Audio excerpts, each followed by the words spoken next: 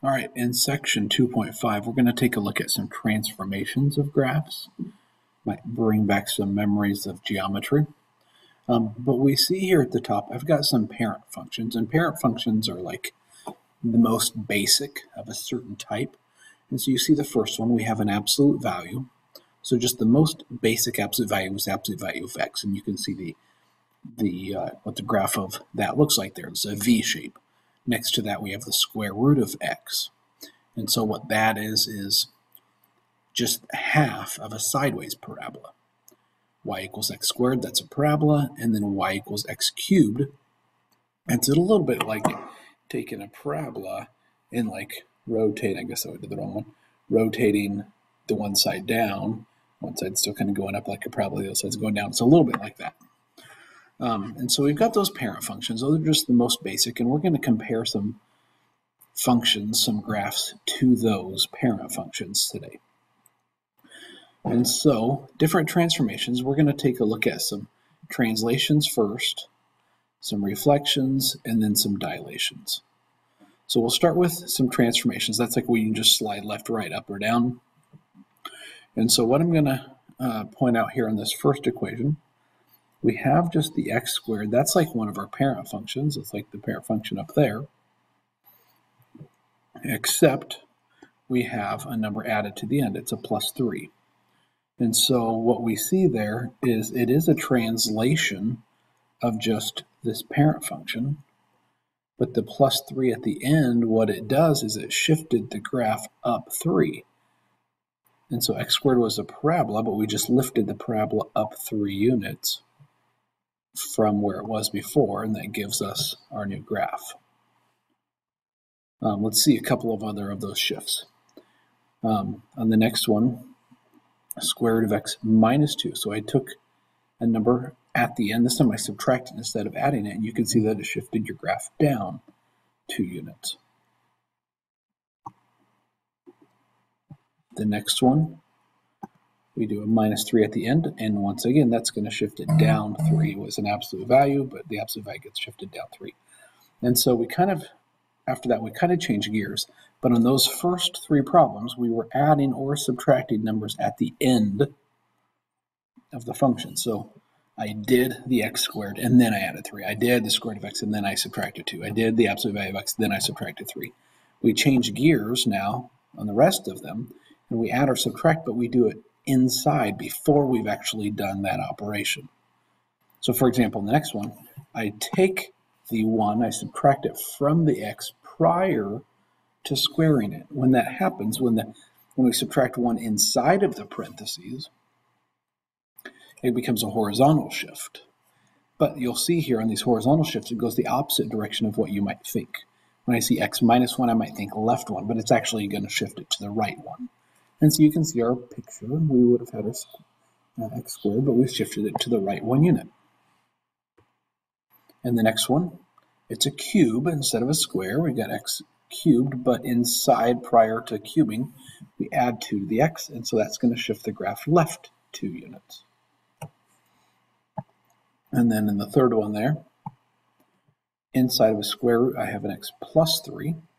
So I didn't add the 3 at the end, I added it inside the square root. And so that's going to shift it left 3 units. Okay, so those are different translations, shifting left, right, up, or down. And we'll get some practice on this in today's section. But let me point out some reflections. Reflections are going to happen when I put a negative in there. And so I'm going to point out that on the first one, I put the negative before we get to the absolute value. And on the third one, I put the negative before we get to that operation of x cubed. Notice what happens in both of those cases. The graph got reflected across the x-axis. So if your x-axis is the horizontal one, you're flipping it like, upside down to the bottom. So it kind of is upside down. And we see that on the first one. It wasn't an absolute value. An absolute value was normally a V shape, but when you flipped it across the y-axis, or the x-axis rather, it became an upside down V shape. And the third one, we had the x cubed, where the right side was going up, left side was going down, and we reflect it across the x-axis, and they'll switch places. So that's what happens when I put the negative in front, not inside of the operation. But now on the next two, or the other two rather, let's go to highlight. I don't put the negative in front, I put it inside of the square root, and I put it inside of the cube. In those two cases, we get reflected again, but it reflects across the y-axis. So that's, left to right to left. So you see, we have normally a square root goes this direction, but it got flipped across the y-axis, so it's going the opposite direction. Same thing over on the last one. Normally x cubed goes this way, but it got reflected across that y-axis, so it's a little bit backwards, if you will. Some problems, like a square root, sorry, not mean a square root, I meant to say a square. If I took this square and I reflected that across the y-axis, it ends up being the exact same thing. Sometimes you do reflections and you don't notice it, but it just depends. Okay, so those are reflections. And the last thing is dilations, like a multiplier. And so you can see sometimes we put a multiplier in front of the function. Oops, a lot of things to highlight there, sorry. If I put it in front, what it does is it gives us a vertical, either a stretch or a shrink. Depends on the size of the number. If the number is larger than 1, like it was in the first case, I'm using a multiplier of 2, it's going to take the graph and it's going to stretch it vertically. So it would have been a parabola, but it gets stretched upwards. So if it would have originally been like this, and I stretch the whole thing up, in this case it's double, I stretch it like that, it ends up looking narrower than it would have before. And so that's what a vertical stretch does, is it looks more narrow. In the second case, I put a fraction in there, or a number less than 1. If it's less than 1, it's actually not going to stretch it. It's actually going to shrink it. And so it flattens it out. It kind of compresses it, if you will. And so the absolute value, the V shape, normally would have been going like this, but you can see it's been compressed or flattened when we have the vertical shrink. That's what happens when it's like a 1/2 there. And now on the last two then, we take multipliers, but this time it's inside of the function. Let me try that again.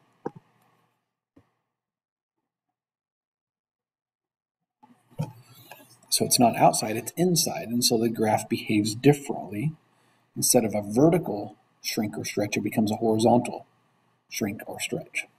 So when I put a 3 inside of a square root, 3, it's actually backwards of what you would think here again.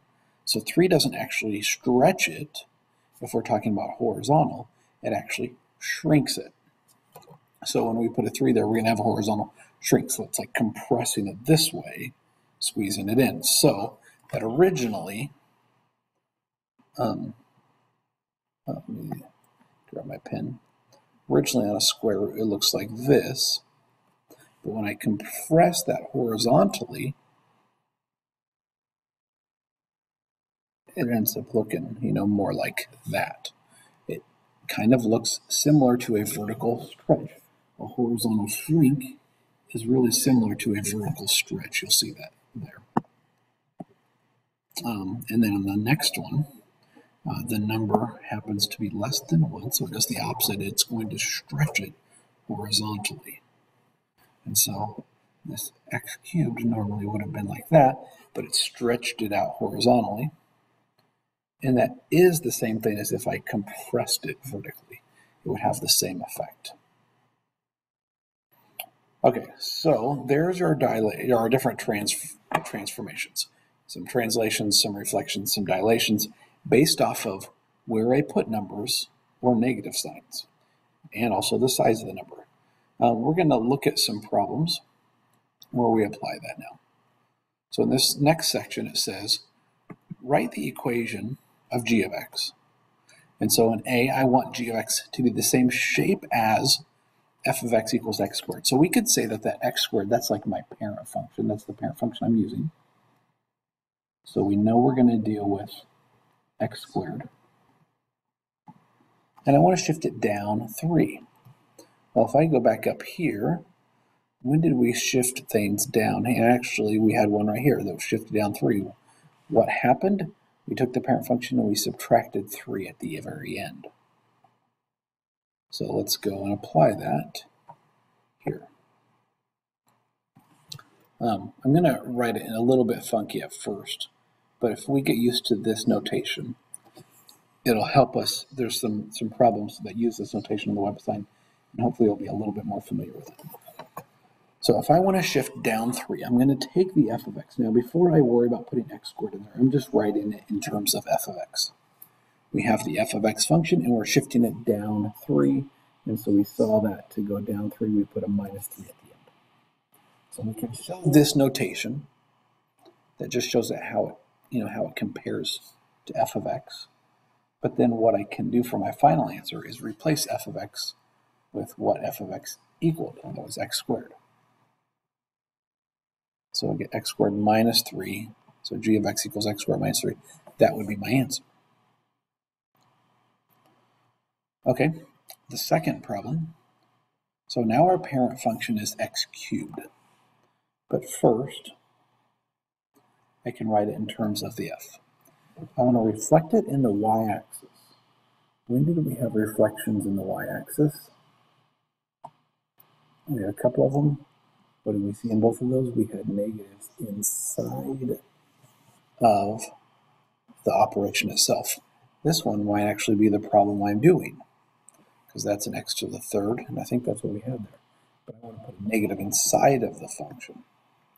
So, to show that I'm putting the negative inside of the function, instead of writing f of x, I would write f of negative x. So I'm putting a negative inside there. So now, let's go ahead and substitute in what the operation is. It was an x cubed, but I'm substituting in the negative into that, so it's a negative x to the third power. There's my function.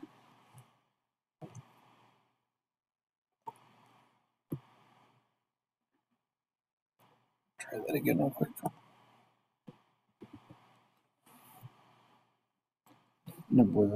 Letter C there.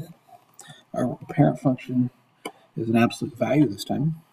Ooh, we have 3 things going on. We're shifting left 2, we're shifting up 1, and we're reflecting across the x-axis.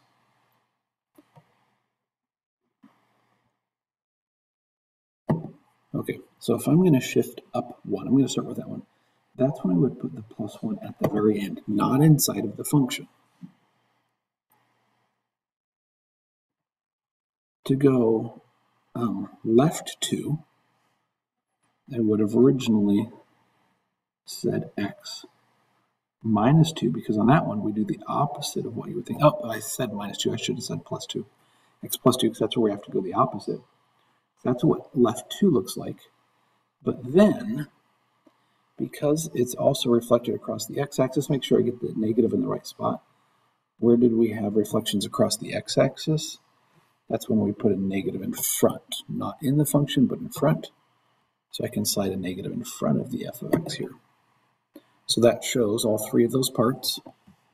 So now, if I take the f of x out of it, it was supposed to be a square root, or sorry, an absolute value problem. So negative, absolute value of what's in the parentheses, x plus 2. So that's going to go inside of the absolute value, close it, and then a plus 1. There's the answer.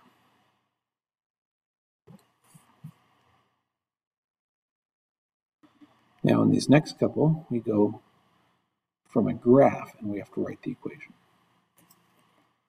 So I'm going to first observe what type of parent function we're dealing with.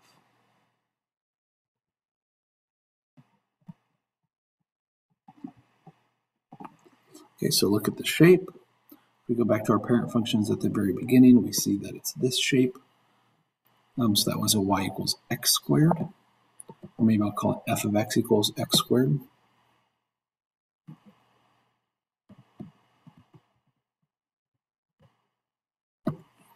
let's think about what transformations have happened. Looks like it's shifted a bit because, let me go back up to the x squared up here on the parent function. I'm going to point out a couple of things. The starting point is at 0, 0. It also goes through the point 1, 1. It would go through the point 4, 2 if that mattered as well. But think about 0, 0 there as being the starting point. This one is starting 2 to the right, so it's shifted right 2, and it's shifted up 1. It would be nice to know if it has any sort of stretch or shrink, horizontal or vertical. And so to figure that out, think about kind of the rate at which this one went. It went from our starting point, we went up 1, 1 to the right. Then we got our next point. Or we could go up 2, 4 to the right. Let's see if that rate has changed as we look at this problem. So from my first point to my next point, notice we went up 1, 1 to the right. Up 2 and 4 to the right would actually be off of my graph. So I can't tell it for sure, but I can see it right away in that. And just in that much, that it has not had any sort of stretching. And it hasn't been reflected. So no dilations, no reflections. So that's it for my transformations. So then, let's put this in terms of, we'll call it g of x. So if we write it in terms of just the f, a left-right shift goes inside of the function. So if we went right 2, that's going to go inside the function. And the right-left is the opposite sign. It would seem like it should say +2, but it'll be a -2. Okay, that will move the graph right 2, and then I want to go up 1, so at the end I would put +1. And so now my last step is to take out the f and replace f with what type of problem we're dealing with. It's an x squared. So I want to square whatever's in the parentheses. So my parentheses were x minus 2. So I'll take that parentheses, square it, and then at the end it says +1. No need to do actually any squaring. We want to leave our answer like that. So that's the equation for that graph.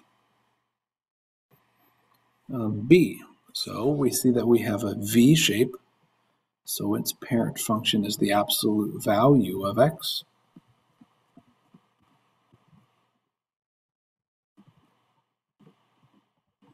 So what transformations have happened?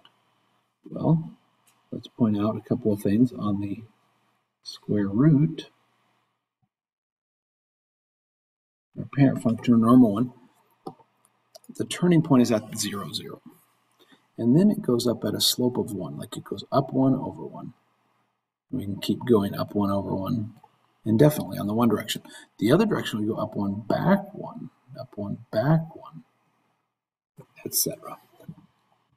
So let's see how that compares to our problem.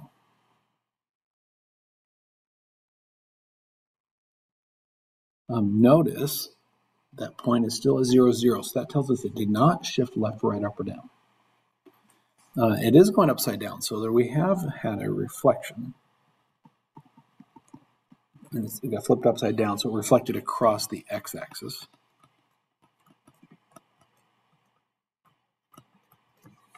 And let's check to see if it's been stretched or not. We're going down 2 over 1. So it has actually been stretched vertically by a factor of 2. So I'm going to say vertical stretch by 2.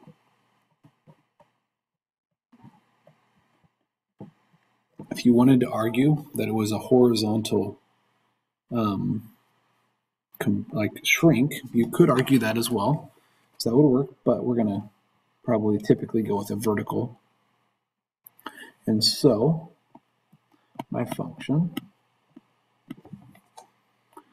so a reflection across the x-axis, that's when I put a negative in front.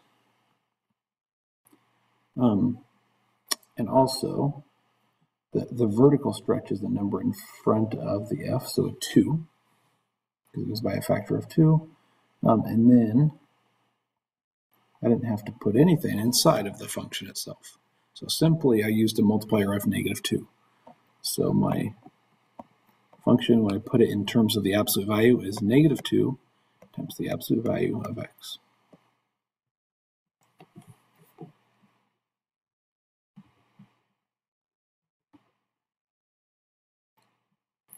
And then lastly, I take kind of this idea that we were just doing.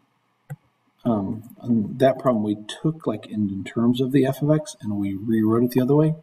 What they're asking us to do is go the other direction, take a function and write it in terms of f of x. And this shows up on the web assign, is why we're spending time on it. But I see there's a square there, so I know my parent function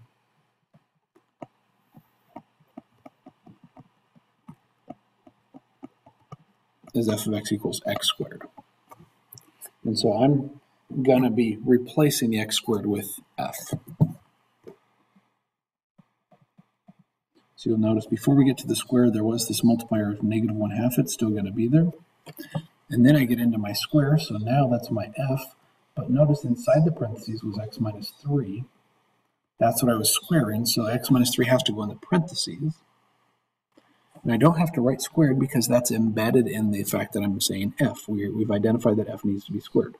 So I put the f there, I don't need to write the squared, and then I do have this plus 2 at the end, I would have to write that. So now I've written that in terms of f of x. And the next one, you see we have a square root.